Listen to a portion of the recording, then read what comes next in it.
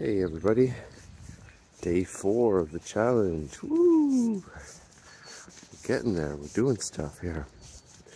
Today I had something on my mind. I wanted to talk about trauma, specifically what we have locked away in our body. And one of the key things that I found of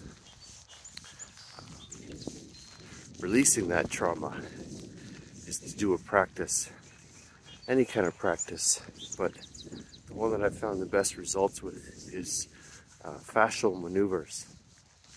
So through an organization called Human Garage.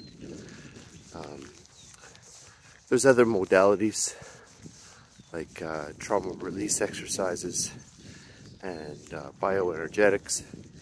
You know, give them a shot. See what they do for you. And the best results that I found is through the fascial maneuvers. And check that out, humangarage.net.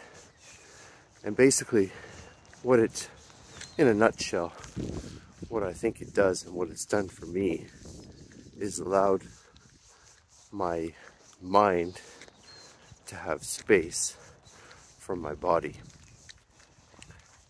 so that I can process what's in my body, what's stuck in our bodies.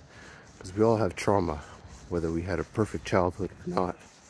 We all have trauma locked away in our bodies, in our bones, in our muscles, in our tissue, and movement and massage and any exercise that you can use to release that is beneficial because it allows the space for your body to process it and move it through, and then you in turn can do the same thing.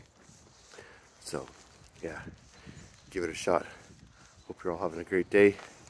Talk tomorrow.